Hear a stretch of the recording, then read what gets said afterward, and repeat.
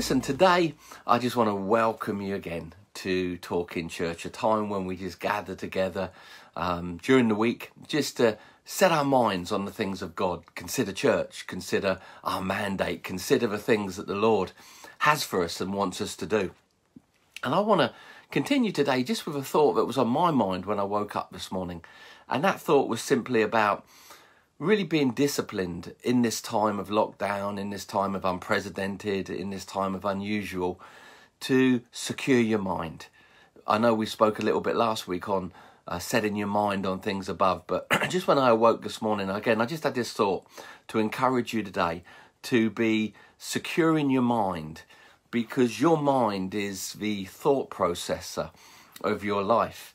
And if you don't secure your mind, you can enable it or allow it to be processing thoughts that have no good thing in them, meanwhile ignoring thoughts that do. So I want to concentrate a little bit again today, a bit of a follow-on from last week really, on securing your mind.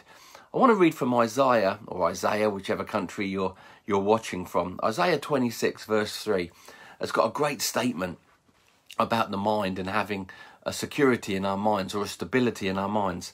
It simply says this: you will keep in perfect peace those whose minds are steadfast or stayed or set on you, because he trusts you. Isn't that a lovely verse? A nice verse to start our Tuesday with.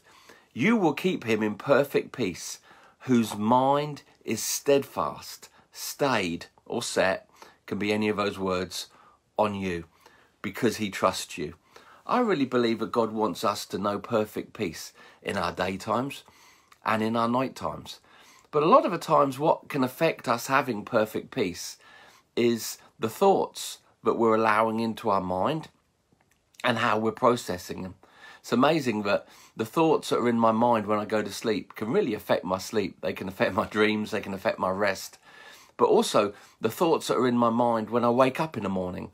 I've learned over the years that you've almost got to seize those thoughts and say, no, okay, this is what my thoughts are going to be today. Thoughts are amazing things. They contain a lot of potential for good or evil, for bad or good. You know, there's certain times when we think a lot. For me, whenever I'm decorating, if I go to decorate a room, whoever's on my mind, whoever's in my thoughts when I start decorating that room, stay with me for the whole project, which is normally more than 24 hours when I'm decorating a room. And it's amazing sometimes when, you know, someone's done you a bit of wrong or something and you've got a thought in your mind about a person. It's like you can let them cook or marinate in your mind and it produces no good thing. But on the contrary, if you've got a good thought about someone, like, what a blessing that person is, or how can I do that person good? That thought can remain with you during the project that you're doing. And again, the thought never remains just a thought, does it? It always turns into something. That's why I believe that the Bible encourages us today in Isaiah that God will keep us in perfect peace whose minds are steadfast and set on him. So I want to encourage you today to have a set mind. You know, last week we were talking from Colossians, the advice of Colossians, where it says, set your mind, you know, establish your mind on things above. Set your heart on heavenly things and not on earthly things. But today, I love the thought of having a girded up mind. And Peter picks up this thought of a girded up mind in the book of 1 Peter chapter 1. Verses 13 to 16. So we've looked last week at set your mind on things above, set your mind in the direction of the things that God has for you. But today I want to look at a girded mind, or a girded up mind.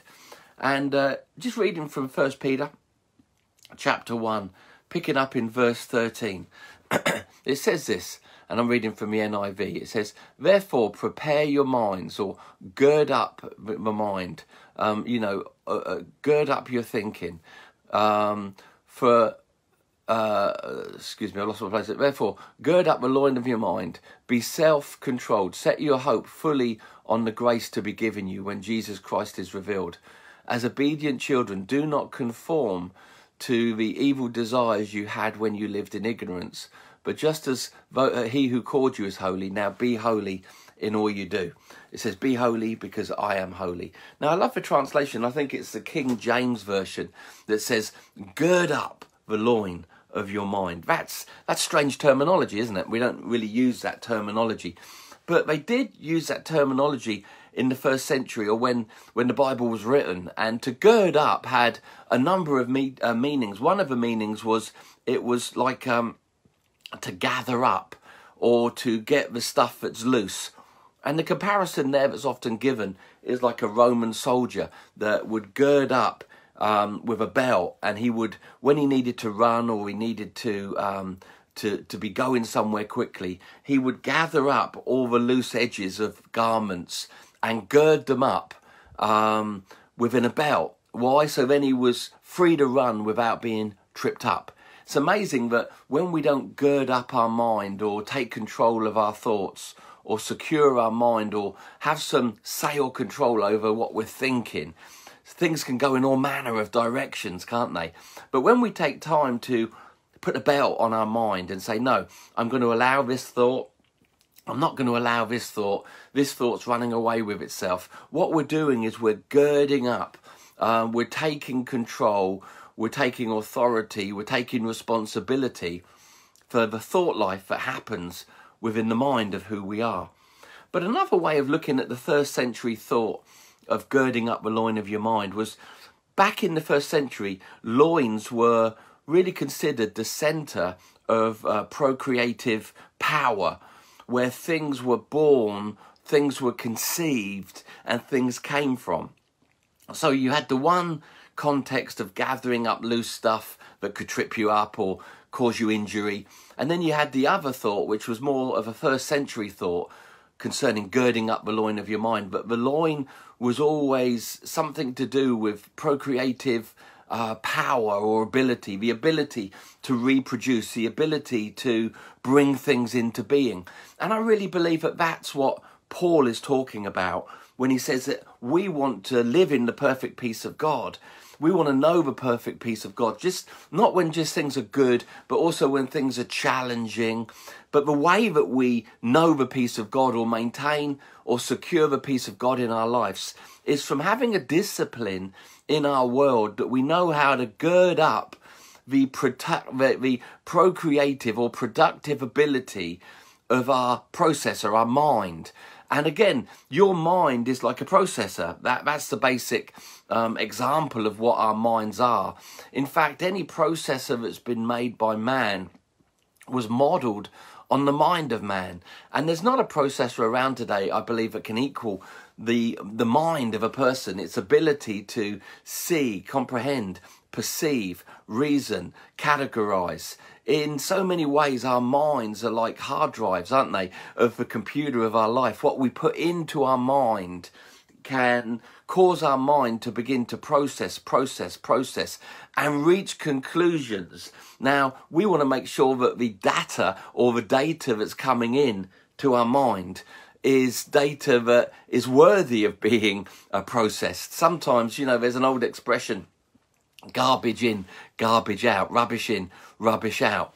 The bottom line is whatever you put into your mind, because God designed it this way, without getting too complicated, to process things, and specifically to process thoughts. That's why the Bible says he'll keep in perfect peace those whose minds are stayed or set steadfast on him. Those who have decided that they're going to trust him. But also that in Peter, not Paul, Peter encourages us to gird up the loin of our mind. Understand that your mind has incredible ability to process, to produce, to germinate, to incubate certain things that start in the form of a thought, but can turn into big oak trees in our world. And I'm going to dig into that a little bit this morning to encourage you, because we're really in a time where there's thoughts flying everywhere. There's thoughts on the media. There's thoughts on the news. There's thoughts from the World Health Organization. There's thoughts from the Chancellor of the Exchequer. There's thoughts from the World Bank. There's thoughts from the Bank of England. There's thoughts from the Conservatives, from Labour, from Democrats, from Republicans. There's thoughts from spiritual people that are cool and spiritual people that are weird. There's thoughts everywhere.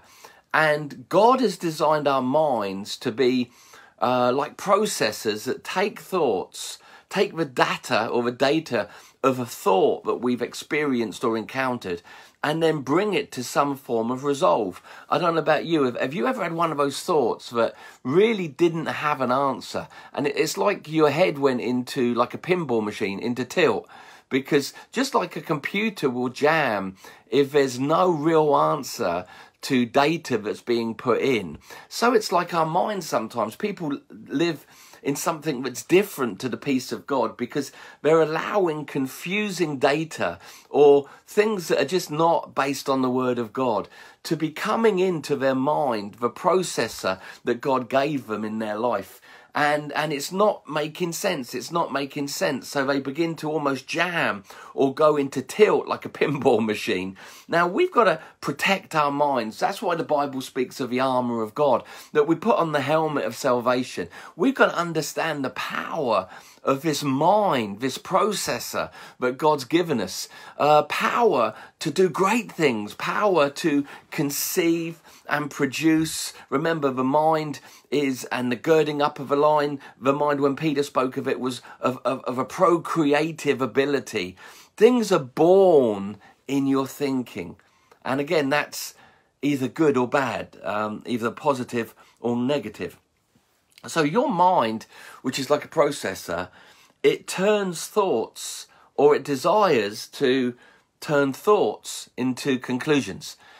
Just like your computer is designed to take data and conclude things or come up with an answer. So that's how God designed your mind, and every computer is based on the mind that God designed. And this is just a crude an analogy of this. There's some great books out there by Dr. Caroline Leaf and the classic Battlefield of the Mind by Joyce Meyer that speak of the creative battlefield or creative place of our thinking. But just to bring it in a crude example, or a very blunt or very layman's terms, your mind is a processor that takes thoughts and longs to bring them to conclusion. It establishes truth. It's where your belief system is formed. Truths or thoughts and philosophies enter your mind. And as you process them, conclude them, suddenly they then establish the belief system of your life, which is what you live true to when you're thinking about it and when you don't. You know, a lot of our behaviour comes from just stuff that we believe deep down in the subconscious of who we are. Now, that's brilliant if those thoughts are based on things that are true, based on the Word of God.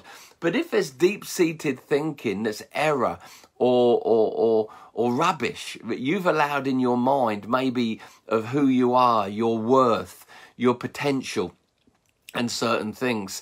The thing is, your mind is continuing chewing over that wrong data and bringing those conclusions which are forming your belief systems. And your belief systems determine what you see in the mirror. Your belief systems can determine what you think you're worth. It's amazing when you deal with somebody that's experienced abuse or been in an abusive relationship for any amount of time. In that time of being in that abuse, certain thought patterns were established, ruts were set in the thinking of what a person's worth or what they deserved was. And once you've dug a rut, it's sometimes hard to get out the rut, but not with God involved. God can fill every rut and bring new ones, new directions within your thinking. But you've got to understand that you have a responsibility. You're a gate man or a gate woman at the gates of your mind. You've got to not let anything wander on in whenever it wants, but you've got to begin to say, no, I'm going to gird up the loin, the procreative, the producing ability of my mind to be producing things that do me and others good, not harm. It's amazing that your mind can really set direction. Have you ever had one of those moments where you just had a random thought and you didn't deal with the thought and it stayed with you? It's like it then germinated and began to find life expression within you. And it's amazing that by the end of the day, your life has gone in the direction of that thought. Now, that can be as simple as a chocolate eclair. You can have that random thought, oh, I just need a chocolate eclair. Or for me, a chicken tikka masala. Sitting there, not wondering about chicken tikka masala. All of a sudden, I'm just using this as an example, a thought can come in. Oh, it's been a long time since you've had a good chicken tikka masala. Yeah, you know that place down the street, that does a good one. And that thought comes and you're like, that's a good thought. That's a tasty thought. And you begin to think, oh, chicken tikka masala. Yeah, maybe that would be nice. Yeah, I haven't had a curry for a while. Yeah, oh yeah, remember that good one that I had? And suddenly what you're doing, you see, is you're taking a thought that's come in singular, just a thought among many thoughts in any day, and you're allowing it to conceive, to germinate, to breed, and to produce within you that pretty much for me means at 7 o'clock I am going to be ringing Deliveroo or Uber Eats or someone to get a curry to the house. Now, the whole journey of mobilising a person to cook a curry for me, mobilising somebody to deliver it, all started with a singular thought that I had in the midst of many thoughts, wouldn't a curry be nice? Now, I know that's a real simple example, but think how many times in a day that you're doing that with thoughts that are beneficial to your life and to others, but also with thoughts that aren't beneficial to you. And that's why the Bible really tells us to really understand that the mind can be a battlefield. Excuse me while I have a swig. The mind can be a very real battlefield, and it sets direction. I've heard it said once, and we'll probably say this a few times today, but you will always go in the direction of your dominant thought. The thing that you're thinking on the most will always determine the direction of your life. And that, again, as with all the things that we're looking at today, can be both negative and positive.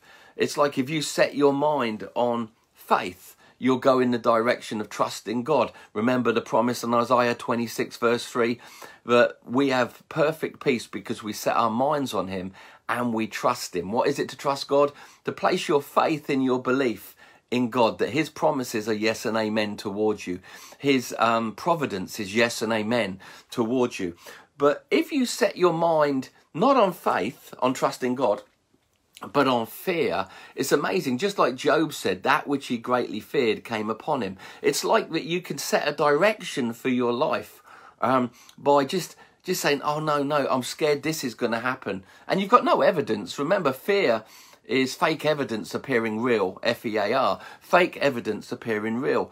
But it's amazing, especially in the nighttime hour, when a thought comes that's got the DNA of fear in it, and it's not dealt with quickly, it can so easily embed and begin to send out its little tentacles and begin to establish very real concerns within us. Yet when we sit down and we talk with someone, especially a godly person, we suddenly go, that's ridiculous, isn't it? That's not going to happen. I've got no evidence of that happening. All of this fear now within me came from a thought that I didn't govern, I didn't take control of. Now, it was often said that it takes the same amount of energy to have faith as it does to have fear, or to have fear as it does to have faith. It's where we choose to set our mind, or what we allow the processor of our mind, which God designed. Your mind is not evil. Your mind is a major part of that third of you called your soul. Remember what we've been sharing over the last few weeks, but you are a spirit, you have a soul, and you live in a body.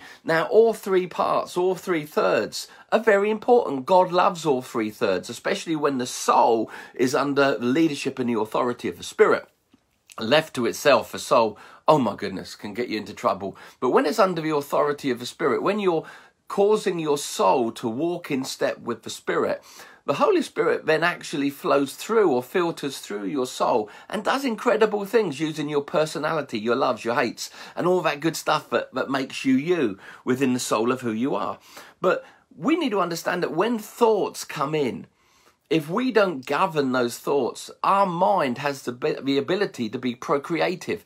That's why, again, let me keep saying, 1 Peter, it says, gird up the loin of your mind. If you've got loose stuff hanging around you, well, I don't know what I think about this. No, get a belt, gird it up, bring it in, gather it. Make sure there's no loose stuff in your thinking that the enemy could use for harm in your life. But also remember, your mind is procreative. The thoughts that come into your mind have the ability to grow. Now, the good news is that's positive as well as negative. That's good as well as bad. So what is your mind? If we've established that our mind is like the hard drive of our life, or the processor of our life, then we understand, what does it process? It processes thoughts, not some thoughts, or thoughts. It determines your belief system. All of these things come from what's occurring in your mind when you're not actually conscious most of the time that things are happening. Now, I don't know how they judge this, but some experts have said that on average, a person will think well over 6,000 thoughts every day. Now, think about that. You're not sitting there going, I just had a thought. Well, some people probably are, but the majority of people aren't shocked when they get a thought. Now, some people that don't really think much probably go, oh, wow, that was a thought. Now, I get shocked by certain thoughts that come in, both good and bad, but I'm sometimes not aware that I'm constantly thinking. The processor of my mind is constantly wanting to be procreative. It wants to be germinating thoughts that are coming in. And as you know, thoughts are interesting things, aren't they? Thoughts can be like an old Western spaghetti movie, good, bad, or ugly. They can be good. They can be good thoughts. That's a good thought. That's why Paul says that we're to have almost a filter on our thoughts. Whatever's good, whatever's pure, whatever's noble. Think on these things, whatever's of good report. Remember that almost like that sheet that we're to hold our thoughts next to, that Paul provides when he says, whatever's good, whatever's pure, whatever noble, whatever's beautiful, whatever's nice, think on these things, which means there must be a corresponding list of things that are ugly, bad, evil, wicked, lustful, hurtful to others, that we need to be guards at the door of our mind saying, those thoughts aren't coming in. I don't even want my mind to waste a second processing junk. That's again why we've got to protect the gates of our life. It's been said many times that, your eyes are gates, your ears are gates. And again, you can suddenly open your eyes and your ears as gates to thoughts on media, on TV, on Netflix. Now, I'm sure you've been amazed with me how the standards on movies is dropping.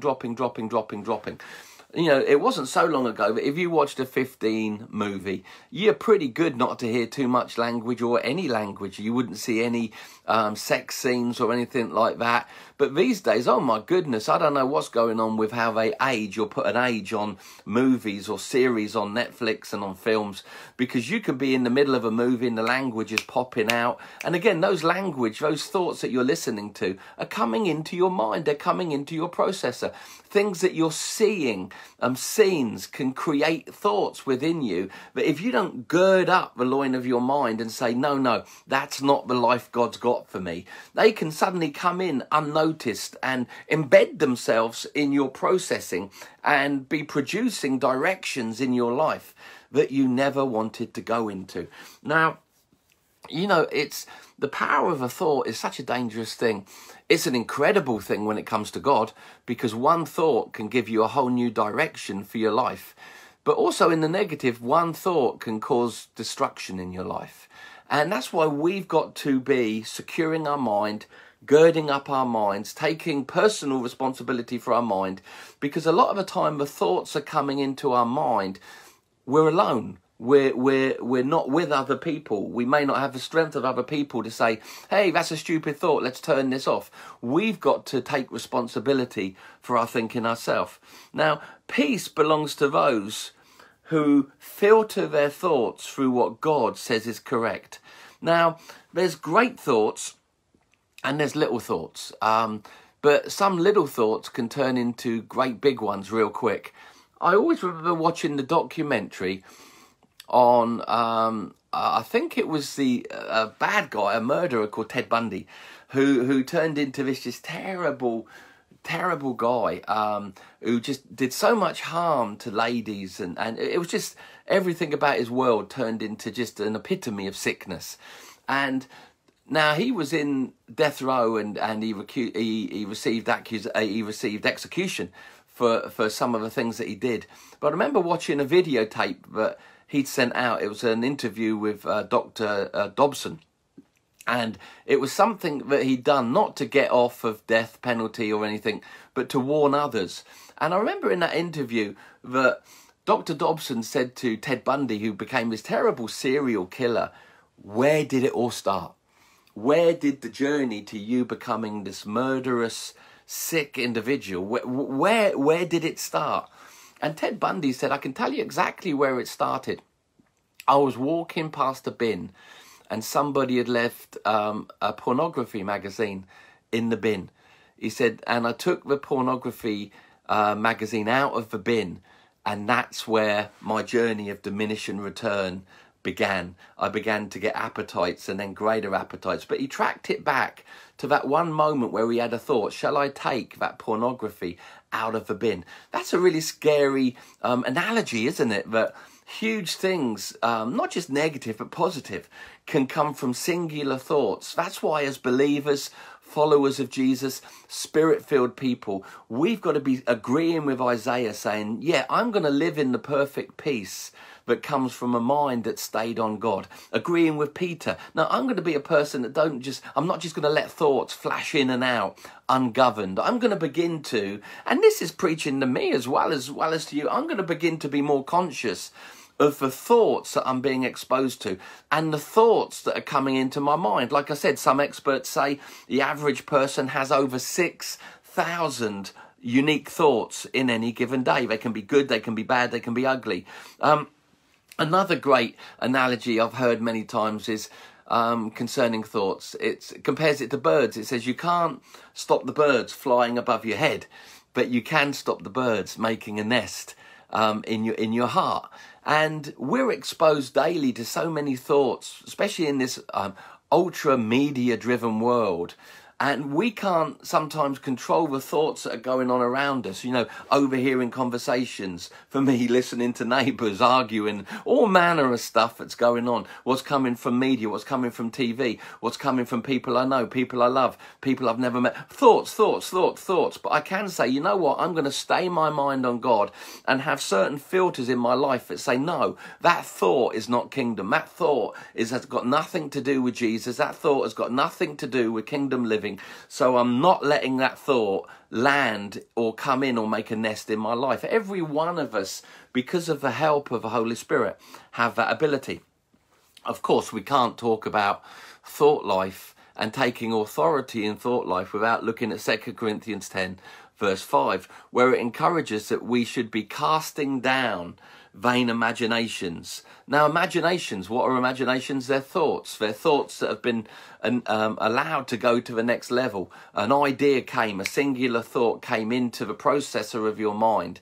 You enabled it or allowed it to stay longer than what it should, and it began to form an imagination. You actually begin to picture yourself doing what the thought says you should or could. And again, this isn't just negative, it's positive. If you begin to get God thoughts of huge things and let them germinate and turn into imaginations, that's a good thing for you and for what God's given you to lead. But on the negative again, without trying to be too negative, people's imaginations are thoughts that are ungoverned or uncontrolled and allowed to go to the next level, where the Bible says in 2 Corinthians 10:5 that we're to take every random, strange, rogue thought or imagination that exalts itself against the knowing of God or what God says is correct. And the Bible, in different places, it alludes that we're to grab that and pull it down and make it captive, hold it captive. 2 Corinthians 10 verse 5 says, casting down every vain imagination that would exalt itself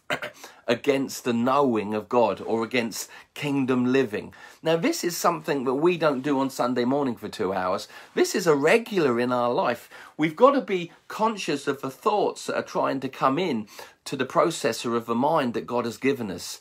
And it's a great thing. The mind is a blessing. God gave it to be a blessing. But we live in a fallen world. We live in a world where things are in a fallen state, and the fallen thoughts of a fallen world want to invade your thinking space, your airspace. More than that, they want to germinate in your heart to create things that God hasn't got for you or doesn't desire for you. We need to, let me say it again, be the guardman at the door of our life, saying this is coming in, this isn't coming in. And as we do that, then we maintain what Isaiah says we can know, which is the perfect peace. And it's a peace, like Jesus says, of Jesus, that it passes all understanding.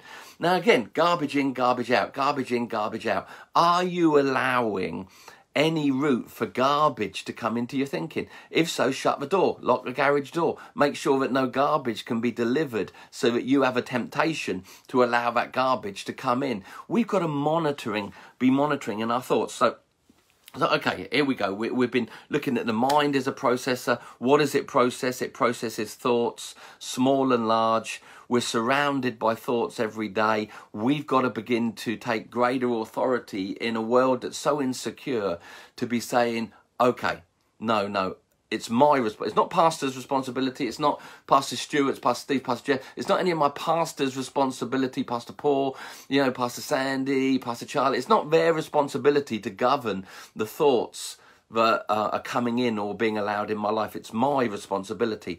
I've got to take every rogue thought that would exalt itself against what God says is true and pull it down, make it captive, make it a prisoner to the things of God. Now, every great thing starts as a thought, and that's true of whether it's the greatest victory you've known or the greatest sin. Like I said, referring to that gentleman, Ted Bundy, who actually became a Christian, I believe received a deliverance in the last days of his life. And though he was made innocent by God through repentance, he still went through the consequences of what the courts of the land required. But I believe that in those closing moments, the grace of God was there to bring him to repentance. But in that moment, he said that terrible life that he lived, that horrendous life that had a terrible effect on others, all started with that singular thought. Now think with me for a moment. There's many examples that we could use, but David's a great one, isn't he? David had a thought, I can kill giants, and giants he killed. But David also had a thought, I should be with Bathsheba. And that thought brought incredible destruction into his life. So you've got this one incredible leader called David, the shepherd boy who became the king of Israel. And in one moment he has a thought when everyone's saying, the giant can kill us, the giant can kill us, the giant can kill us. Suddenly David gets this heaven thought, oh no, I can have this giant. I've beaten the lion and I've beaten the bear. I'm going to take this Goliath down as well. Who does he think he is? The uncircumcised Philistine. I'm going to have this giant. He doesn't stand a chance against me. So David went out on the battlefield driven by a thought that was inspired by God. But then later on we read about David that it was in a season when kings went out to war. Now here's the problem. David was in the wrong place at the wrong time. Always be careful where you are.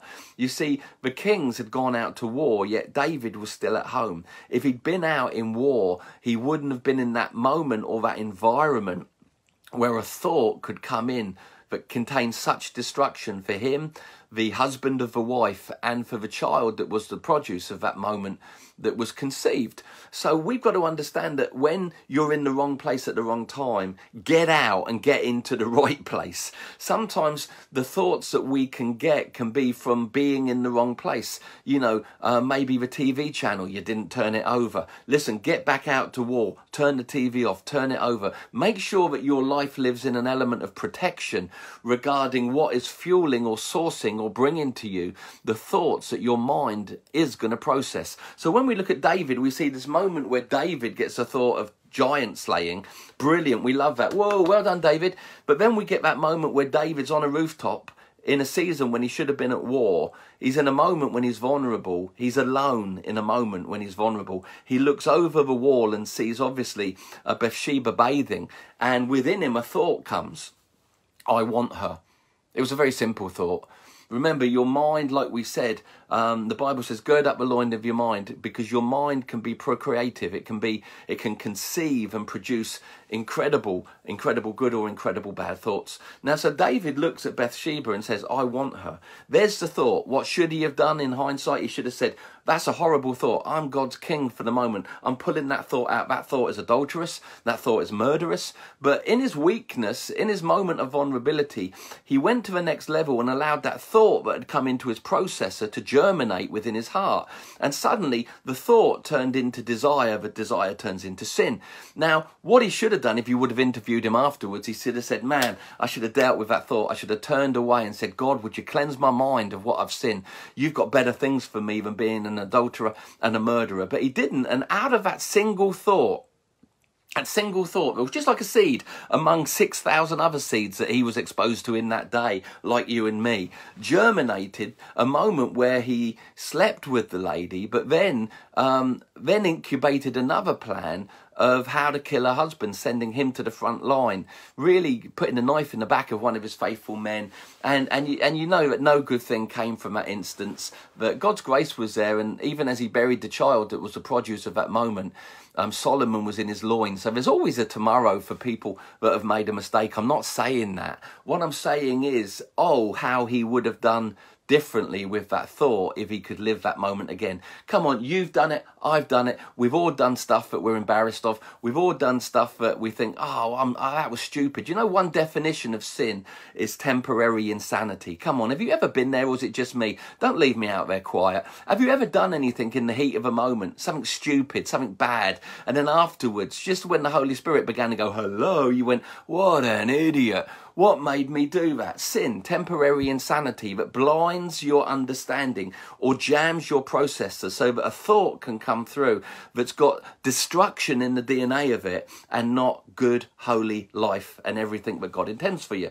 So again, gird up the loin of your mind. That's the word we're looking at together today. Let's be people that purpose in our hearts to gird up the loin of our mind. Let's realize that our mind is a loin. It's procreative. It's got the ability to create good and bad. Now, giving you bad examples of poor David and Bathsheba, but I can remember, look at Family Church today, right? Family Church today, we're 20, I don't know, about 23 years old. Stuart will correct me and give me the exact timing in a few moments, down to the hours and the minutes.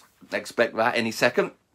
But a Family Church, we've got different congregations. We've got congregations that are in the Philippines. We've got congregations here.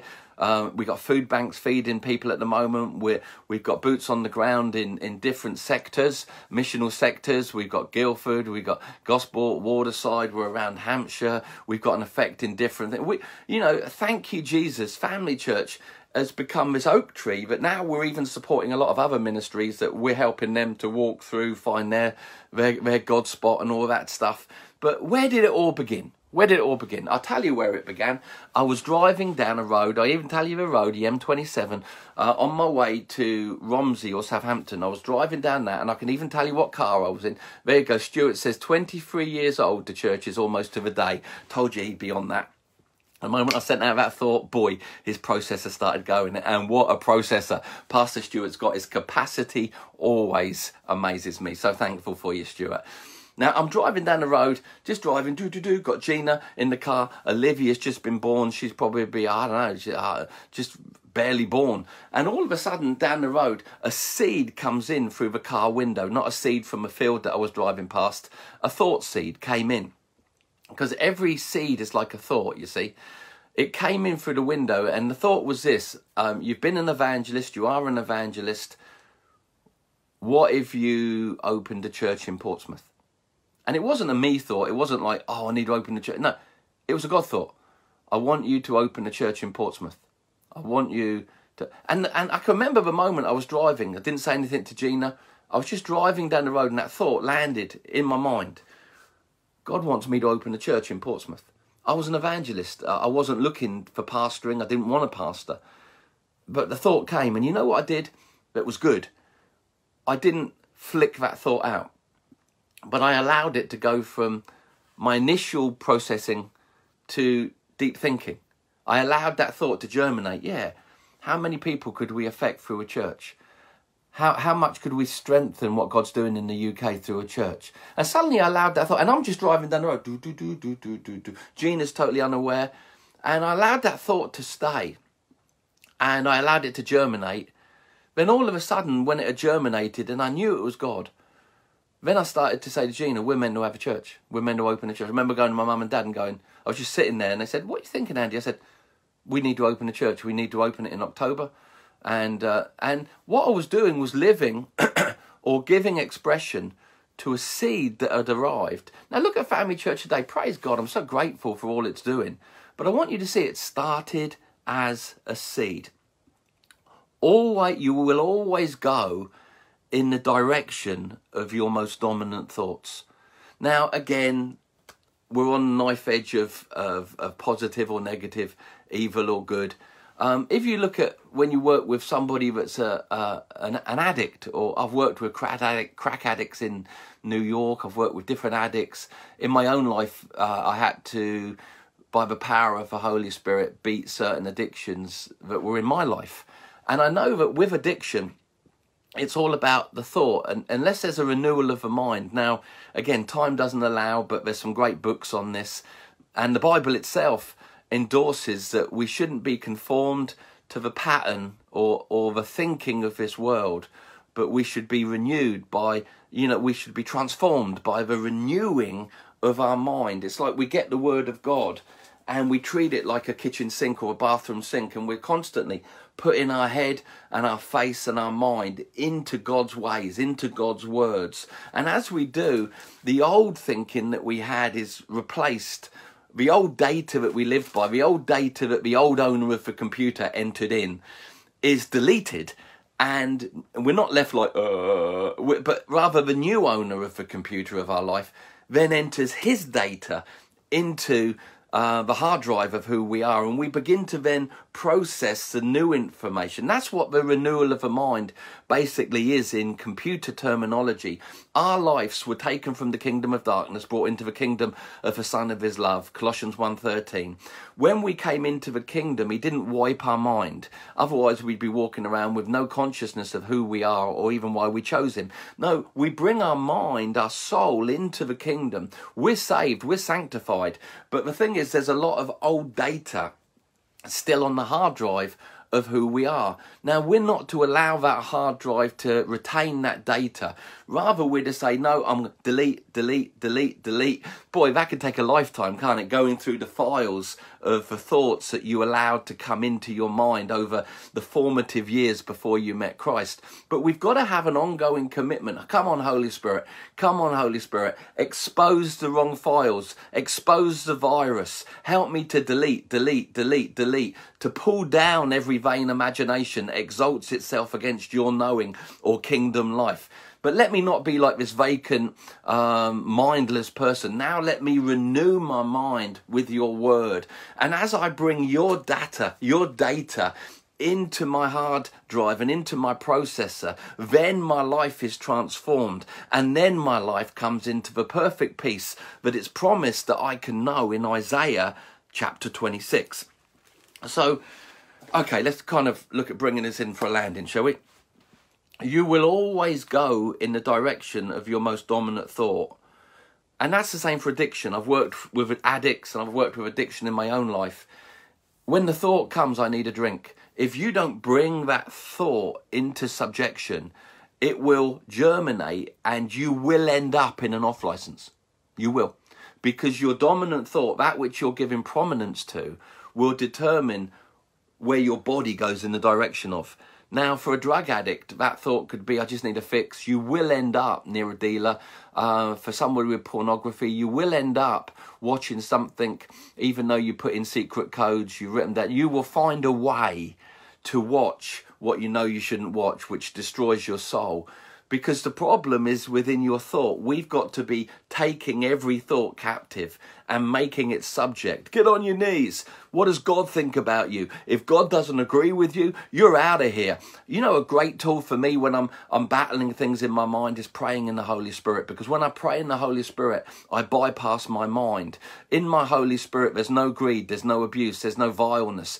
It's just pure, pure, pure, pure. So when you speak in the Holy Spirit, what you actually do is you connect with the mind of Christ. And the mind of Christ then begins to remove error, even when you don't know what's going on. So be tongue speakers, all right? I'm going to give you 5 things ever so quickly to shut down today with, all right? Always remember, your dominant thought will determine your direction. That's not just true for an addict, it's true for all of us. It's where you set your pursuit. That's why the Bible says that we're to ever ascend the hill of the Lord and to know him more. Make your pursuit God. Make sure that the thoughts that you're accommodating or germinating are God pursuit thoughts. I want more of him, less of me, more of him, less of me, more than him. I don't want to make God into my image like the Israelites at the bottom of the hill. I want to be like Moses, ever ascending. Have thoughts that take you in a deeper direction with God. Set your mind on him and on things above. Okay, 5 things if you're making notes. Time's nearly gone. Number 1, be in the Word. Come on, not rocket science. Be in the Word, because the Word of God is sharper than any two-edged sword, and it's able to divide between soul and spirit. If you're confused where the thoughts that you're thinking are coming from, expose them to the sword of God, the sword of the Spirit, which is the Word of God, which will clearly let you see which is coming from heaven and which is coming from hell. So be a person that's living in the Word. Remember, when you live in the Word, you've got your head in the sink of God. You're renewing your mind, which means your life will be transformed, all right? So come on, this is not rocket science. Be listening to the Holy Spirit. Let your heart not be hardened or calloused. It's good for us always to say, Lord, Lord, let my heart not be callous. Let me not become so conditioned to the ways of this world and what this world says is normal, but I don't feel the sensitive leading of you saying this isn't right, Lord. Let my heart be uncalloused. Listen, a prayer like that, God will hear and work with instantly. So be a life that's living in the Word. Have a life that's listening to the leading of the Spirit. Gird up the loin of your mind right now. Maybe you've had a sloppy mind. You've been letting everybody have some say-so. No. Put some fences up. Put some fences up today. Say, listen, I'm going to gird up the loin of my mind. If it's not pure, if it's not holy, get that list up that Paul refers to. Whatever's pure, whatever good, whatever a good report, whatever's noble, whatever beautiful. Think on these things, which means anything that's not, get them out. Chuck them out of your mind. Be a bouncer at the door of your mind. Get out of here. You're not welcome. Don't ever come back again. Come on, begin to be proactive with the procreative vessel of girding up the loin of your mind. Understand how productive your mind is. God made it to be productive. Use it for him, the kingdom, and the benefit of others. Watch for meditation of your heart. That's the germination of the thought that's come in. You know, I love that psalm that says, let the word of my mouth and the meditation of my heart be pleasing in your sight, O God. Remember that song by Boney M? Anyone out there old enough? Let the word of my mouth and the meditation of my heart. Come on, these are great kingdom principles. Let the meditation of your heart be pleasing in the sight of God. What's the meditation of your heart? The thoughts that you've allowed to go to the next level. If the meditation of your heart is evil, begin to let the word of God replace the thoughts that have created that germination within you. Don't leave your mind in neutral. That's number 4. So number 1, be in the Word, be in the Spirit. Number 2, gird up, set your mind on things above. Number 3, watch the meditation of your heart.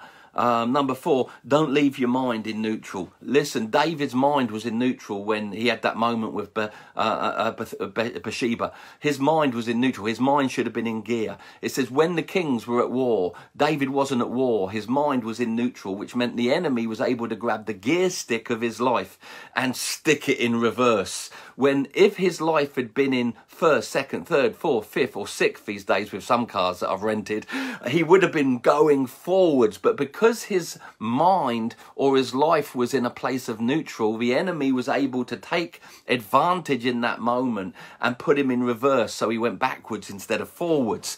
Make sure your mind is not in neutral. That's why the Bible warns us of overdoing stuff like alcohol, etc. It says that, don't be drunk with wine in which there's excess, or another translation says, don't be drunk with wine, which is the opening of a door to many evils. I remember reading that, and it so true. You know, when your mind is in neutral because of drink or drugs or just laziness, it's amazing that what can follow is an open door to thoughts that you wouldn't allow in your life if your mind wasn't in neutral. So friends, let's make sure that our minds, I ain't judging anyone today, this is stuff I've got to be disciplined with on a daily basis. You know, make sure your life is not in neutral. You're in gear. You're moving forward. Your gear is ascend the hill of the Lord to know God and his ways more, so that the enemy has no foothold to put you into a state of reverse, that you begin to go backwards instead of forwards. All right. And number 5, this is a key one that I wish I had time to expand on, but the good news is I don't need to, because I did a podcast last Friday. If you go to the podcasts and go to the spiritual leader, Andy Elms, put in podcast the spiritual leader, you'll see a podcast from last Friday called Catch the Fox, where I did 30 minutes full on, boom, boom, boom, boom, boom, on the danger of little foxes in your life. It says the little foxes come at the time of blossom to destroy the vineyard. It's amazing that it doesn't say the time of harvest, it says the time of blossom. You see, the little foxes, don't worry about the big ones, have them sorted, have them caught. But the Bible says, catch ye the little foxes that come in the time of blossom. Why? Because blossom always precedes harvest. You always get blossom before you get fruit. So the enemy sends little foxes into the vineyard of your life to gnaw away at the vine, and because they're small, they're sometimes unnoticed. What a beautiful comparison of thoughts. Sometimes thoughts come so small, they're hardly ever sin unless we're allowing the Holy Spirit and the light of God's word to shine his light on those deceptive little critters as they're coming into the vineyard of our life. But I want to encourage you, avoid the little foxes. Now, this has many outworkings or examples we could use of what little foxes are. If you listen to last week's podcast, Catch the Fox, on the Spiritual Leader, which is my podcast that goes out every Friday, and then you can, Gabby will probably put up the address for you of Linktree, which is our online web thing that takes you to Every Direction podcast. So Gabby, just stick that up for us right now as well in these closing moments, because on that you can see the spiritual leader, and I talk and I really dig into little foxes. Catch the little fox, catch the little fox. But I want to end today with the worst little fox that you can experience is the little fox that comes as a thought, but carries an agenda of hell, not heaven. An agenda of destruction, not blessing. We've got to be people who are wise to be watching the little foxes, so that we can move from the season of blossom into the season of fruitfulness. All right, well, that's me kind of done now. Hope you've enjoyed today. This has been Talking Church. I will see you next Tuesday for Talking Church, and don't forget to listen to a couple of the podcasts. God bless.